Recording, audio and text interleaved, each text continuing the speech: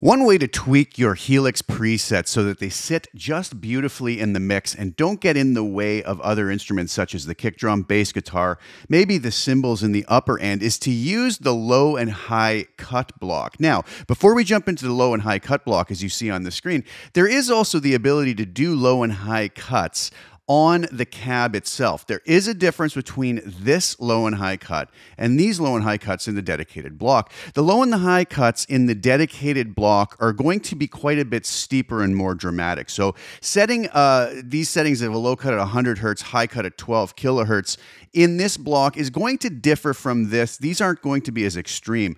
I tend to, if there is space in a preset, sometimes on a Stomp we have to be careful, but I will usually use a dedicated low and high cut block or have them integrated into a parametric EQ. So for today's video, we're going to look at the low and high cut within its own dedicated block. Now, what are these actually doing? Well, we're setting a frequency, either the low cut, where it's going to roll all the frequencies off below that particular set point. So if we think about a mix where we have a kick drum or a bass guitar that are taking up a lot of the low end frequencies, if we have a lot of information on the guitar down there, which isn't really necessarily contributing to our core tone, it's just going to get in the way and muddy the mix up. Same with on the top. Sometimes we have a lot of sizzle up in the upper register, right? Up over 12,000 hertz, let's say, and they're not really contributing to our core tone. They're just adding a lot of harshness and sizzle that may get in the way of other elements in the mix and may just be very annoying to listen to.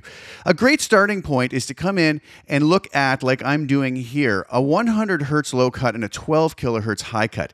I'm going to warn against what a lot of folks will suggest here. Some folks I've seen roll this all the way down to 5 kilohertz, maybe 6 kilohertz. And I'm going to demo this in just a second to let you hear what it sounds like. I would be very careful with that because we do end up losing a very important part of our tone that could help it to kind of cut in a mix if we go too low with that. So what I'm playing here is a single snapshot from my Placator Ultimate preset, which is available at the Line 6 Marketplace. The link is below, and these are the settings I use. Let's turn this block off first and listen to what this tone sounds like without the low and high cut.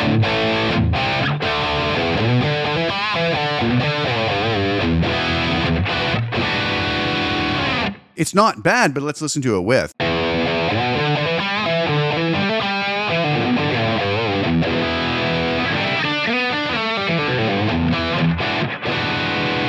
I'm going to switch back and forth now. Off.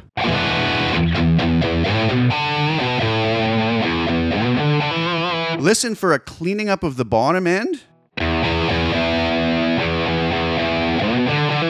Getting out of the way of the kick and bass guitar. And now listen for that high end being made more subtle and not so abrasive.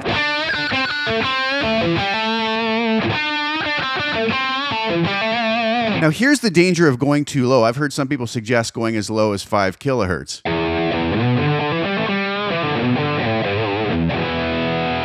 To me, that is not going to sit nicely in a mix anymore. It's not going to cut. Even going down to 6, I feel we're losing some important information there. Now, that doesn't mean I've never gone down here before, depending on the circumstance and what tone I'm trying to create. But what I find a good starting point usually is around 12 kilohertz on the high cut, 100 hertz on the low cut.